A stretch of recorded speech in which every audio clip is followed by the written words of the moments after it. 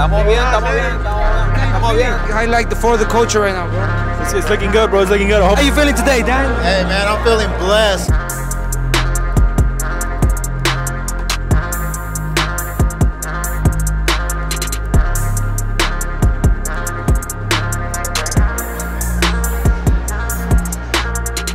We're right here at For the Culture, Inland Empire, DTB times. KO here, Inland Empire, we here, yo. Brought the DTB podcast over here. We got a few interviews ready, lined up for y'all. It's fire. Yeah, remember, go check out our YouTube channel, subscribe, follow, turn on your notifications. Make sure you stay tuned for this special segment, For the Culture times DTB podcast. Season 2 coming soon. Let's go. Woo.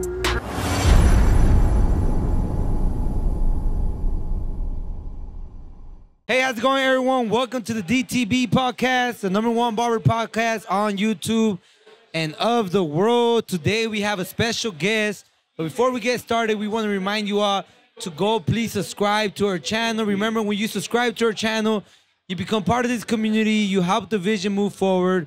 Today we're going to have a special guest and we're going to pass it up to our co-host. What's good, DTB fam? We here, we live. We are in Ontario, California, and today we got a great special guest, the CEO of Tame, Richard Thomas. Let's go! Woo! How you feeling, Richard, man? Hey, let us know, man. I feel the energy. How you feeling, man? I'm feeling great. Happy to be here. I've been a fan of you guys for a while. I've been staying in touch, with some of the interviews you guys been conducting. One of the things I appreciate most is what you guys do for the culture, for the barber industry. So I'm excited to be here with you guys. Yeah, thank you for being with us too, Dan. Today we want to listen to your journey. I feel we could learn a lot from your journey. A lot of barbers want to start a brand. A lot of barbers want to be CEOs.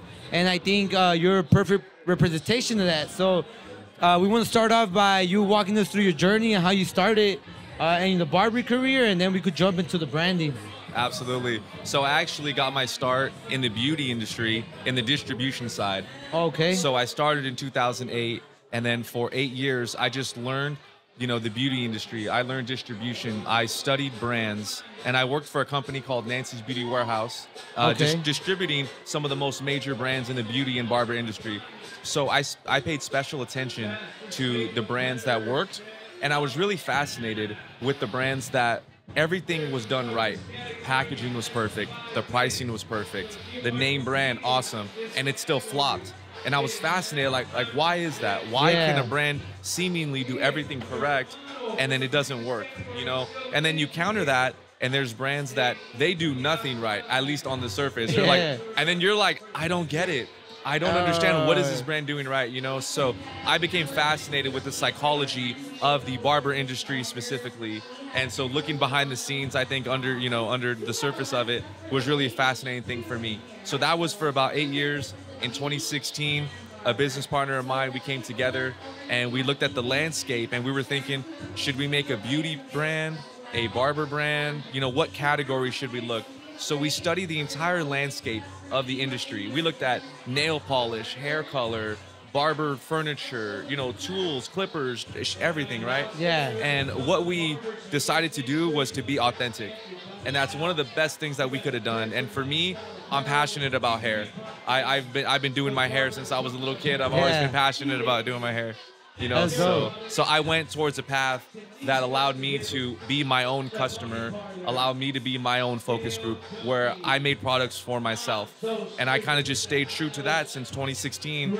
And we've just been listening to the barber industry, listening to the community, and making products that are intentional, making products that serve a purpose. And that's how we got started. And what was your biggest challenge when you wanted to launch the product? What was the biggest challenge? The biggest challenge was, trying to make a name for yourself. There's so many brands that already have a head start. They already exist. I'm sure in the podcast world too, YouTube, right? Everybody, there's so many 2 million podcasts in front, but you can't worry about that, right? It's like, what makes us different? And the biggest challenge was digging deep to ask myself, how am I different? Because there's a lot of other CEOs that they have a lot more flash. Other CEOs in my space, they're actually barbers. I don't speak Spanish, so like in the barber industry, that's a little bit of a disadvantage. It can be. Yeah. So, so the biggest challenge for me was really trying to make a splash in the beginning to say like we're here.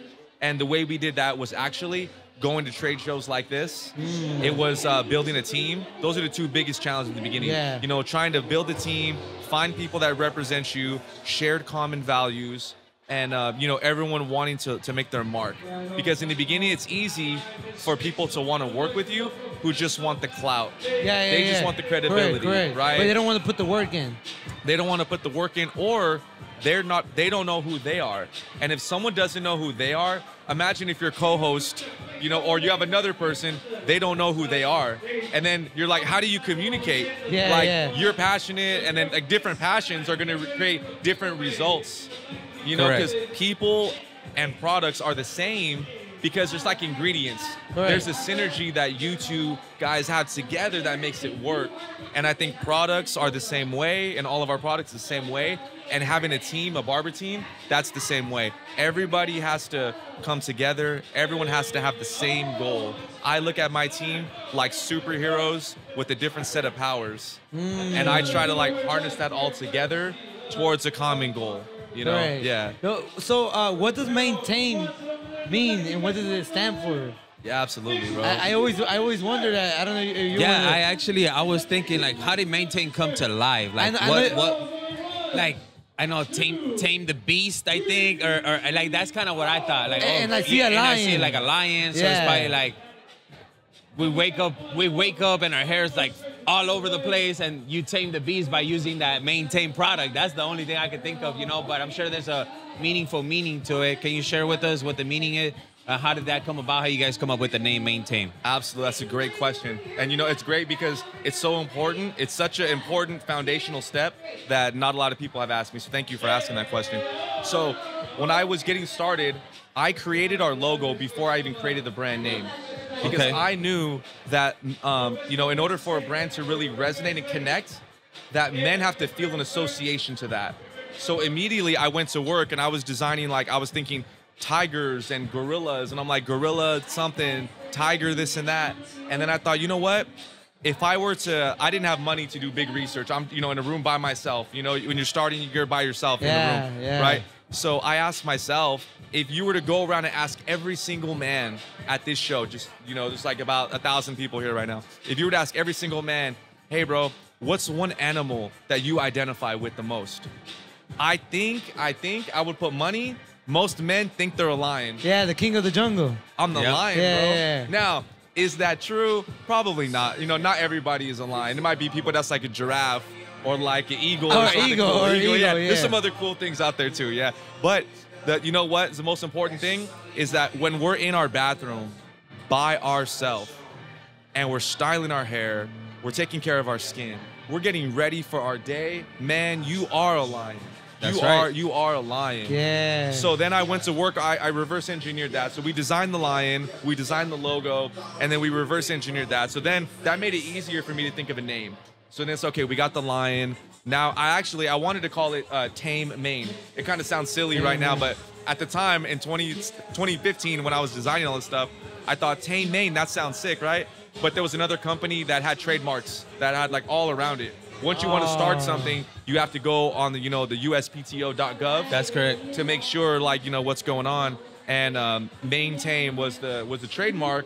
And actually, we had to, when we filed for the trademark, the full name is Maintain Professional Men's Grooming. Men's Grooming, yes. Yeah, so that's the whole trademark. Yes. But to me, Maintain stands for exactly that, being the best version of yourself. Beauty, strength. Strength comes in a lot of different areas. Yeah. There's some men that are maybe not physically strong, but they're the head of their household, right? They're disciplined. And I think discipline, strength, integrity, that's Maintain. So we stand for people that stand for something. You know, that's dope. I like that. I like to have a way of doing things. And I think, like, if you hold the door open for people at a store, that's Maintain. If you return the shopping cart to the stalls at the grocery store, that's Maintain. So I'm trying to create a culture of unity, of like-minded people who think the same way.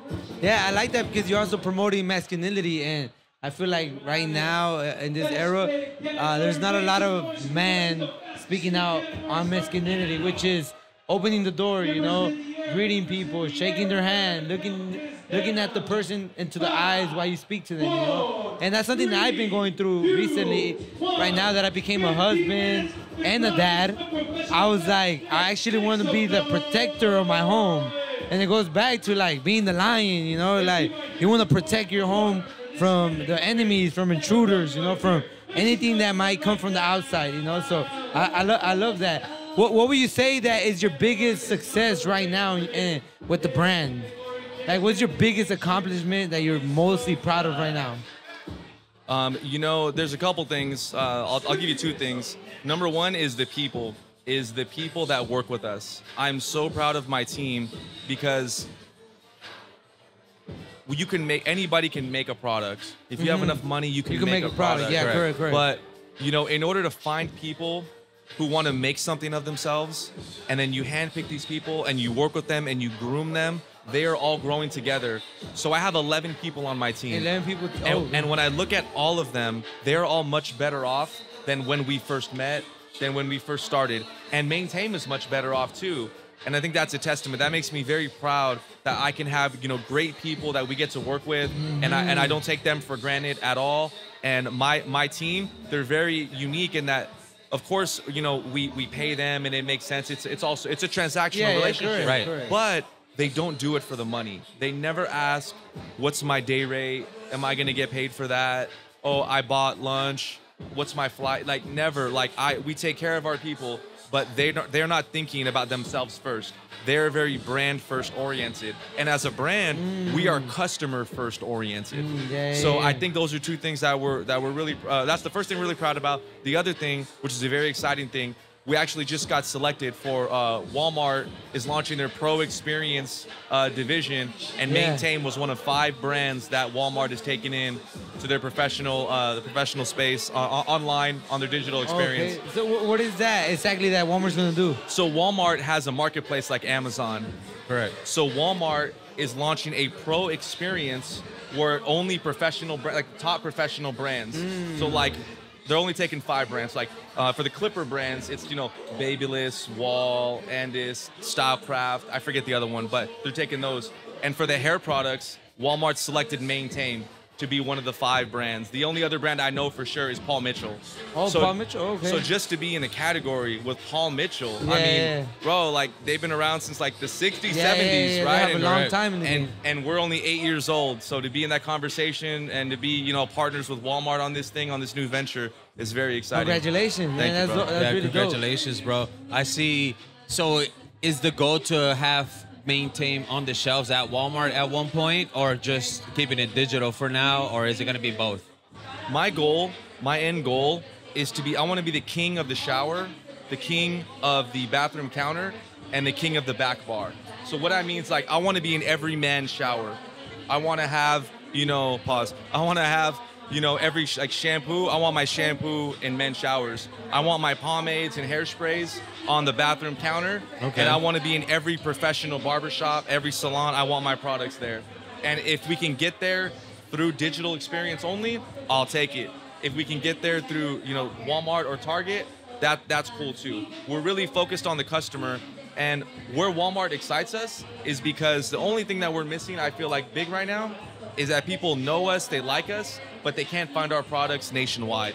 We don't have a nationwide distributor yet. So that's the next thing, that once we get that, it's gonna be amazing. Because we get DMs all the time, you know, where can I find your products? And, you know, people wanna buy from their local stores. They wanna be able to find it in their stores where they buy products. Is there a high cost for distribution, like for nationwide distribution? Is it a high cost? That's why you will rather partner up with someone? No, I think it's just the number of doors. Yeah, Okay. it's just having enough, because, like, you know, let's say we get Sports Clips as an example. We just launched a presentation to Sports Clips this week. So Sports Clips has 1,900 locations all around the country. Yeah. So if we get Tame into Sports Clips, now every, you know, most men in most major markets will be able to see our stuff. Where right now, you know, we do heavy pushes on social media, but they can't find it anywhere else except online. So that's a little bit of a gap, and that's an advantage that some of the brands who came a little bit before us, they have that placement. Correct. Some of those other brands. And from a client perspective, I told my wife, I hate ordering stuff online. I just hate it. Like if I could go to the store and like if I need a toothpaste or a pomade, and I could just go to the store and leave with that product, that's my satisfaction. Yeah. You know? So that is a big problem that you have to solve. But I think you have a great vision, a great goal for it. So let's move on to the CEO part, bro. Like I wrote down, everybody wants to be a CEO, right? But what does it really mean to be a CEO? Especially in the first 5 years. Especially in the first year. I know it's way different than what it is right now, you know? So can you elaborate a little bit on that? Yeah. So it's a lonely job. Super lonely. It is lonely because, you know, in the beginning, you are in a room by yourself. Yeah. You're making every decision by yourself. Now if it's a big company, you have your sales manager, your marketing manager, your head of product development. You got HR. You have HR. You have your legal team. You have finance. Everybody's in the room, and they're gonna give you an update. In the beginning, dude, you are sitting in a room by yourself. You are the head of every department. You have to make the best decisions, and you have to do two things. Number one, you have to have vision to know what do I want to do, where do we want to go, and then you have to have the ability to be able to say, okay, everything is important, but what is the priority? What's the order of things that things need to go? You know, there's a certain sequence of things. Like, correct. One of the things that we kind of got wrong, but we kind of got right, is in the beginning we spent a lot of money on advertising, on digital ads. Oh, okay. The problem was our website was terrible in the beginning. So we were spending, you know, $10,000 a month because everyone said you have to advertise if you want to drive traffic. Correct. But then we were wondering, why are we only getting $500, $1,000 a month of sales? It hurts. Our first year, the whole year, we only did 25,000 in sales. 25,000? The whole year, 25,000 in sales. And our expenses were 110,000. No way. 110,000. Yeah. So in the beginning, you're by yourself and you're like, what should I do next? What's the thing to do next? What I should have done in that example, I should have built up my website to be really perfect, to handle the traffic, to be priced right, and I should have done photography to have high quality photos. Because if you're gonna charge your premium, whether you're cutting hair, styling hair, or you're making hair products, you better have a website with images that match that price point. Yeah. So to me, being a CEO is about having that vision and also the clarity in order to prioritize the order in which that things need to go. And in the beginning, like I said, you have to really be authentic. You have to really know, who am I? Why am I doing this? What's the goal of the website? What's the goal of social? Because that's going to steer you in the right direction to make sure you could hopefully avoid as many distractions as possible. Right. So right now you have how many products right now with Tame? I know you guys have like a pomade, the zero gravity spray, which is my favorite of all. What else do you guys have, and what is your #1 seller right now? Yeah, so we have 8 products, 8 core products in our styling line. Okay. But overall, all the products that we have, including aftershaves and all the, you know, we also have shears and a lot of barber cases are huge. Correct. In total, we have about 24 products in total. So some of those things are only sold in professional, like aftershaves. Most retail are not going to buy aftershaves, like, you know, the sprays or the full-size 16-ounce Why is that? Why is that? Because of the chemicals or what? Well, I think that price point, you know, when you think aftershave, if you go to Target and buy an aftershave, you can get an aftershave for like $8, $10. But, you know, so for ours are spray, we have the micro sprayer. Oh, okay. So, you know, it's more of a it's more geared towards barbers, the functionality of it. Yeah. Our best sellers overall are our aerosols. That's kind of what put us on the map, is our aerosols. And again, back to one of the things that we probably got right was in the beginning, we were thinking about what products should we make. Everyone has a hair gel, a pomade, so we're like, we need a hair gel or a pomade. I told my business partner, we need to make hairsprays. And he was like, dude, men don't use hairspray. And I said, you're right. You're right. But you know what? I use hairspray. Yeah. I'm a little bit weird. And I use hairspray too. I use hairspray, yeah. So I was like, you know what? Well, you know, there's 2 things. Let's go towards a category that not a lot of people are focusing. Because if you want to come out and be the #1 pomade, bro, that's hard. You need to overcome a lot of great brands to be the #1 pomade. But can I be a top 5 or top 3 hairspray? Hell yeah, I can. Yeah, that's correct. Pretty easily. So yeah, our aerosols are our biggest portion of the business, and definitely our zero gravity is our #1 seller. Zero gravity, the best way to describe our zero gravity would be, it's almost like if you got a texture powder, you put it into a hair dryer, and you blow the hair dryer with the cool shot. That's what zero gravity comes out like. Right and on. it just adds so much fullness and volume to the hair. Like, yeah, zero gravity is our home run product. Yeah, I like the packaging too. The way the bottle, it looks really aesthetic. The one I personally use a lot is shaving gel. I use that. I buy like 3. I go through them like a month. And every time I put it on the client, they're like, damn, that smells good, bro. Like, what did you put on? And they're like, oh, it's just shaving gel, bro. But that's the product I mainly use from Maintain. With our product development, I'm glad you say that, because we spend so much money on fragrances.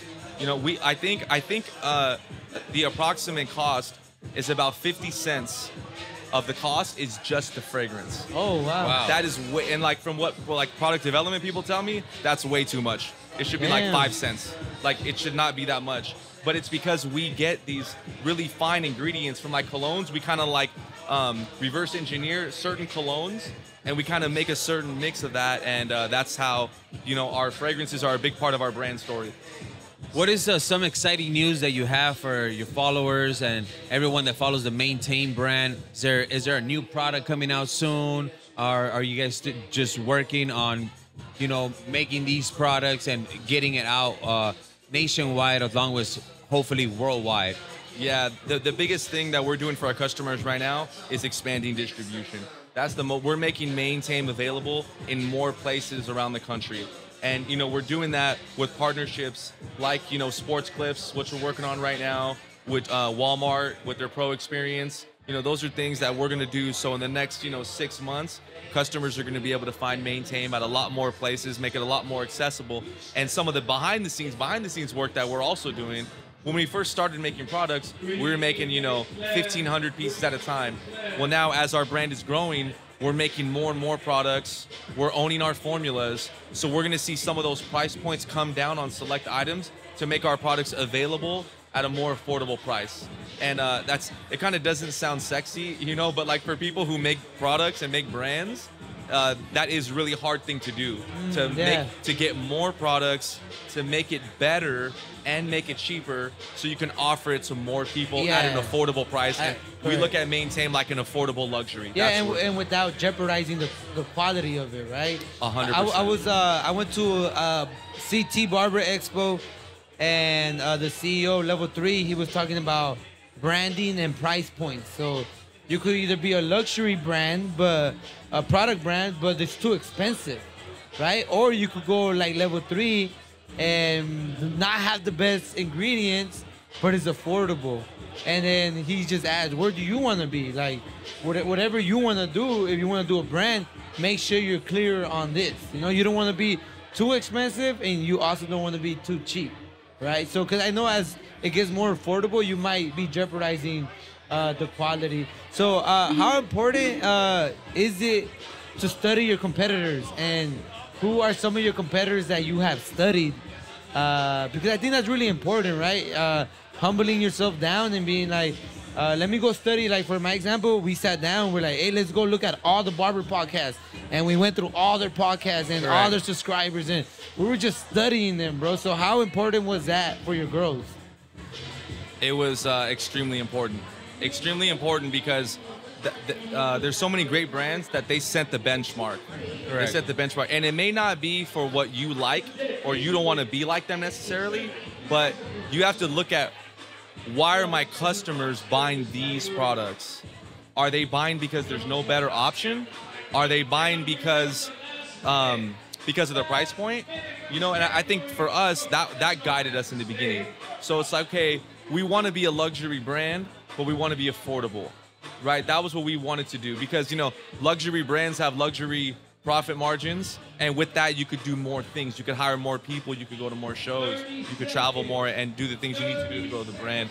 But we definitely looked at all of our competitors in order to find an open space. You know, like as an example for me, I thought, well, I can't dance better than the CEOs of other companies. I can't, right?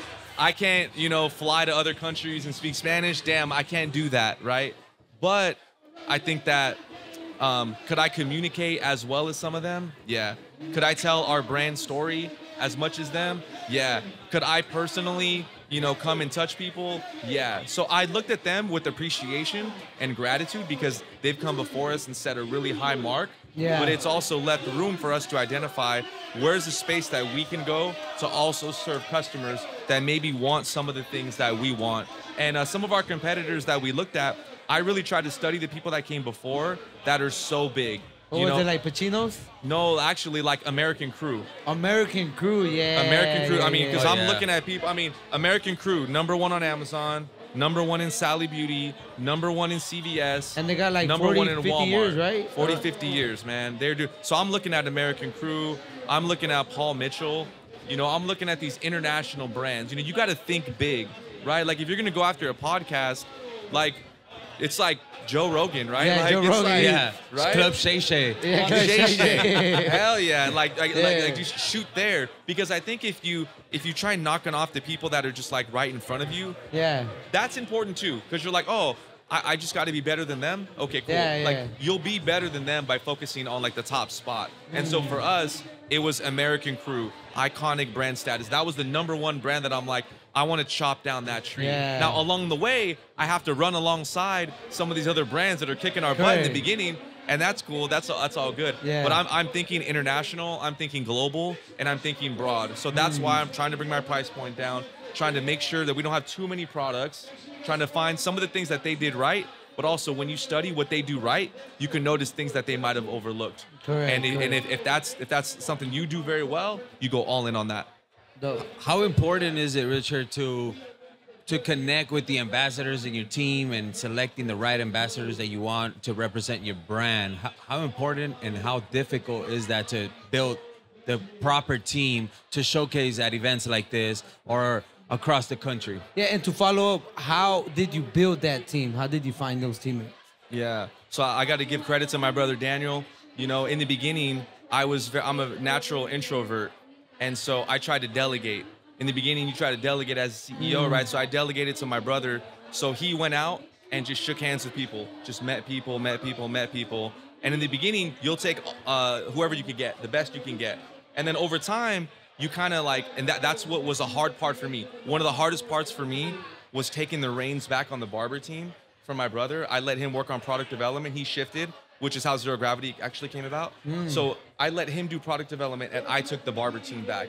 Because you really have to be a master of, you know, managing and monitoring people's emotions and people's ambitions. So one thing that I do is I take a long time to study what do people really want. Because some people on my team, they want to be national educators. Some people on my team, they just want to work in their shop. They want to have Tame supporting them. Correct. And they just want to buy a lot of products. And sell it. And some people, they're not going to sell anything. They don't want to go to shows. They just want to do social media.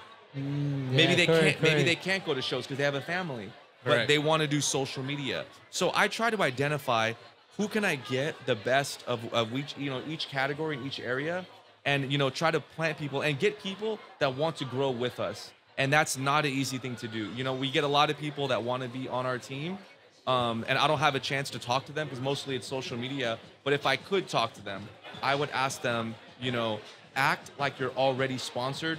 You have to show what you would do if you were sponsored. Because a lot of times people get the wrong impression. They see the videos and they think being on a team is all, getting on planes and eating sushi. And going on tours. And going on tours. Yeah. And like there's so much, like my team, we're gonna be the last people here today wrapping our palette. My team, they wake up early and they got to do all these things. And a lot of times I can't afford, this is a testament to the beauty of my team. A lot of times I can only afford maybe 2 hotel rooms or 3 hotel rooms on a trip.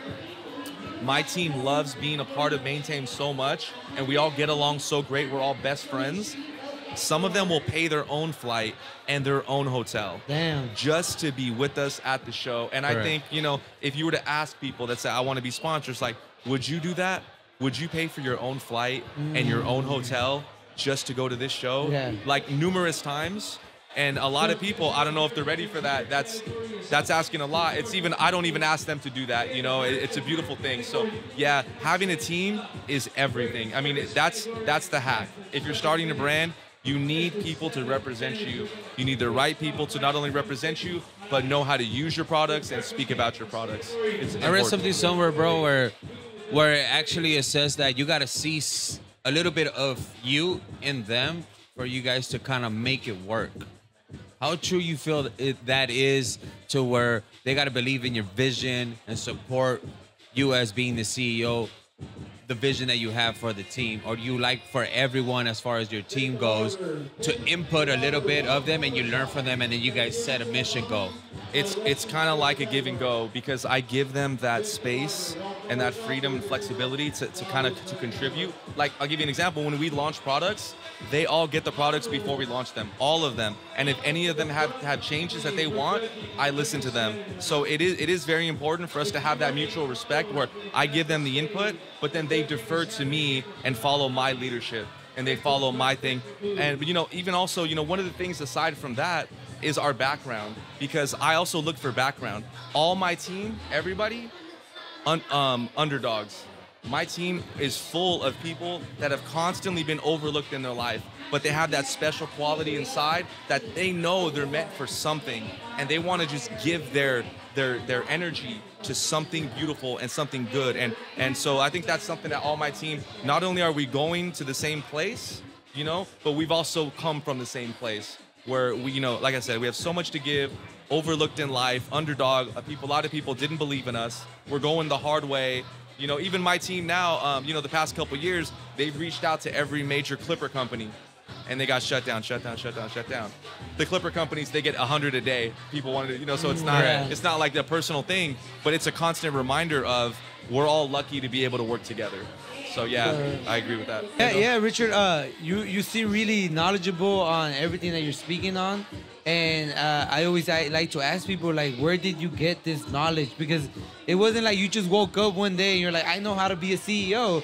I know about brand development. I know about marketing. I know about project planning. Like, at least what has helped me is I went to college and I got a business administration degree. And I think it cut it short. It didn't really teach me as much as I wanted to know. So I had to go seek private education. But in your case, what was that resource that you used? Or was it just yourself that you're like, you know what? Let me start watching YouTube videos, or let me start watching podcasts, or let me sit down and read. So what was that for you? I guess I've always been curious. I've always been a curious person.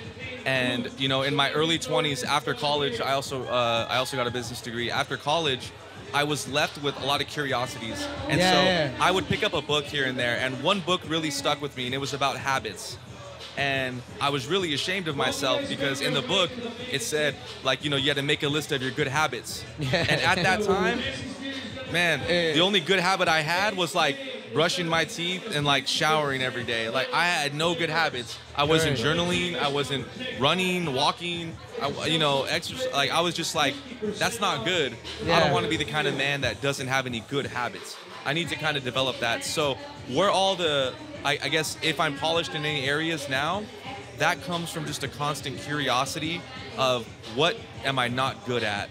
And I don't like that. You know, like, I'm an introvert. So when I'm in elevators, it kills me, but I try to comment on something. So if I was in an elevator, I'd be like, bro, I wish I could grow a beard like you. That looks so sick. Like, that's cool, man. My name is Rich. What's your name, right? Or if I was talking to you, I'll be like, bro, I wish I could color my hair like that. That's so brave. My parents never let me. I still regret it. You know, like something, because my natural instinct is to, like, don't talk to people. Don't step outside your comfort zone. So every area, it comes from a curiosity. That curiosity, that's all you need. Once you're curious about that, there's a podcast for everything. There's a YouTube for everything. There's a book for almost everything. So I really try to a mix of the things I consume, podcasts and books, And then I wasn't blessed enough to have mentors, or like, you know, people say find mentors. That's kind of a hard thing to do to find mentors, right? So for me, it was podcasts, books, and then just learning lessons from my failures. You know, I tell people that work for me, mistakes are gonna happen, failures are okay, but make $50 mistakes, not $5,000 mistakes. And then just learn. If you could not repeat the same mistake over and over again, you're gonna learn fast. You know, so I think that in order to grow, you have to learn from your mistakes. Yeah, that's awesome, because my first book that I bought was High Performing Habits, How Ordinary People Become Extraordinary. And that was by Brendan Burchard. And yeah, that was my first book too. Like you said, I was in college and I read that book and I was like, man, I need to start. It sounded too cliche, too corny. Like, I got a journal, I gotta write down my habits. But little by little, like you say, just the podcast, the books, they kept enlightening me, and I started getting more information about it. I think one of the questions that a lot of barbers have, and I see that right now is a struggle for a lot, is the financial aspect of the business, of the branding. So what are like some tips that you could share with the listeners about the financial side of being the CEO? Yeah, that's one of the hardest things, because you're going to be forced to compromise. In the beginning, you have a vision and you want a podcast to look a certain way, or products or packaging, and then you go to do it and you're like, wait, that camera costs how much? That light costs how much? Like, what? Yeah, you have a budget, and then you realize that it's like 4 times your budget. Yeah, right. Exactly, yeah. But you know what? There's a way to do everything. There's a way to do everything. And, you know, you have to look at, again, what's their priority? Like, you know, I ask myself, do I really need this? If their priority is to connect with customers, do I need to do all of that? You know, like, as an example, you know, my office is in downtown LA, so we were gonna ship our products here, talking about money, right? We were gonna ship the products here. To get a delivery truck to pick up our pallet, it was 2 pallets, pick up the pallets in our office, bring it all the way here, drop it off on a Sunday, pick it up on a Sunday, take it back on a Monday. It would have cost $1,200. Damn. $1,200 for a weekend delivery. So I said, damn, you know. For weekend and same day. Same weekend and same day. So I said, you know what? We have a delivery van that we use during the week. I'm going to spend a $50 Uber from my house to my office. I'm going to get the truck, drive the products home, okay, let it sit there, do the thing. Then tomorrow, I'm going to wake up in the morning, take all this stuff, drive it back to my office.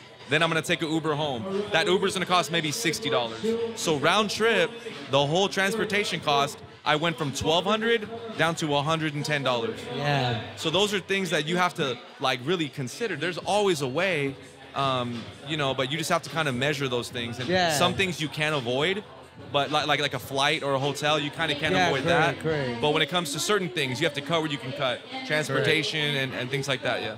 It's funny because it goes back to what KO was speaking. It's like, man, bro, I just want to I want one day that we want to have people go and set up the podcast and we just show up, bro. Yeah. And I'm like, damn, bro, that's kind of expensive. Like, we don't got that type of budget right now. But I told him for right now, like, I'll wake up early.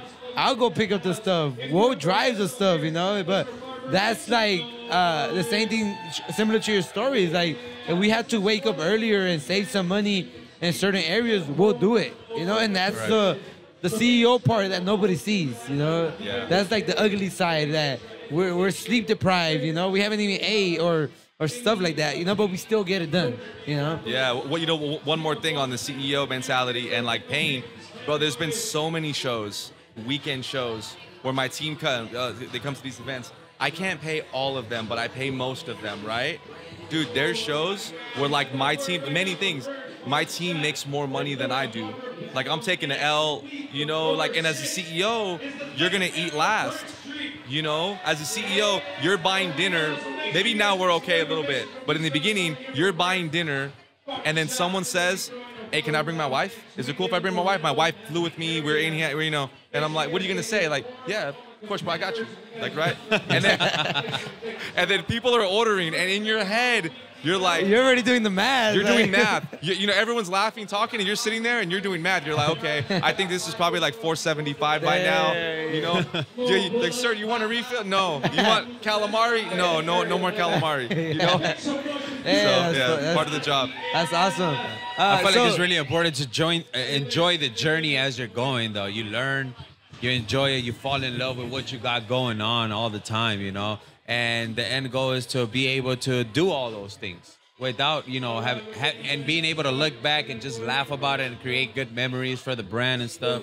So I think that that's a great thing that you share that with everyone, to just have that CEO mentality. Yeah. So before we wrap it up, what do you do to enjoy the journey? How do you keep a healthy mentality and a healthy, like, how do you maintain yourself physically healthy? Because it could also be a lot of stress. I think, like, one of the days that I was editing the podcast episode, like, for 2 days straight, like, my eyes were already, like, twitching, bro. Like, and I'm like, I need to go to sleep. Like, I need to go to sleep. So what is it that you do to stay mentally healthy? Yeah, you have to identify small wins. You have to identify the purpose in every little thing that you do, because it's so easy to have days or weeks or shows like this where someone says, how was the show? And you're like, it was okay, it was okay. And it's like, if you really deconstruct it, like, no, it wasn't just okay. I met 5 new distributors there. I bonded with everybody on my team, right? We launched this new product. Like, you know, it's very important to identify those small wins. So you have to go, like, what am I doing today? And what are the best things I can do today? You know, you have to really, like, break it down small, because no one is gonna clap for you. No one is going to cheer for you. No one is gonna say good job. And you have to keep doing it, like, every episode, every day. You have to keep pushing, and it's only you. Maybe you guys have each other, right? And maybe close family members and a small team, right? But most times it's just you. So in order to, because it can be overwhelming and stressful. Yeah. But if you're focused on the small wins, you could celebrate every day and go, you know what, good. I'm glad that we came to this show. I'm glad that we did that. And sometimes there's victories that you don't even know about. You know, you go to a show, you meet someone, and then a few months later or a year later, someone buys products, and it's all because you went there and did that one thing. So you don't even realize the victories that you're having along the way. And, you know, either way, I started to look at this like a year in, that I'm gonna look at my business like I'm an artist, because I am. I'm creating products, formulating products, I'm designing products all by myself, right? And if you look at it like an artist, like, art can't be wrong. Right. Like, art, you know, like, if you make a sandwich, can that be wrong? Yeah. No. Like, if you make a painting, is that painting art once it sells? Yeah. No. The painting is art once you paint it. Correct. And products are art once you make them. And if you look at it like that, you'll find ways to be happy more often, because you'll feel success in everything you do as an artist. Yeah, and I think that's the goal, to every day feel success.